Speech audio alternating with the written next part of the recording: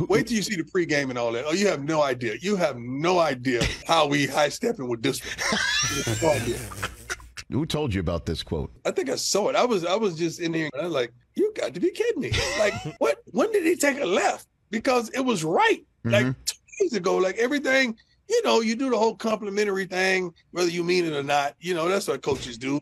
I really mean this stuff. I really thought he was doing a great job, and I really thought he was a great guy. And he just took a left on me. I don't know where it came from. Are you already envisioning what the post-game handshake is going to be like? Rich, I don't hold grudges, man. I'm polite. I never have a problem with people. People have a problem with me. I want everyone to be successful. Man, I would never say nothing about this gentleman. I don't know him. I respond. When you come at me, I got to respond. People thought because I had a little flash and flamboyant, it was from Fort Myers, that I talked the game when I played. I never talked down on my opponents. I never naysayed anyone. So that's a huge misconception.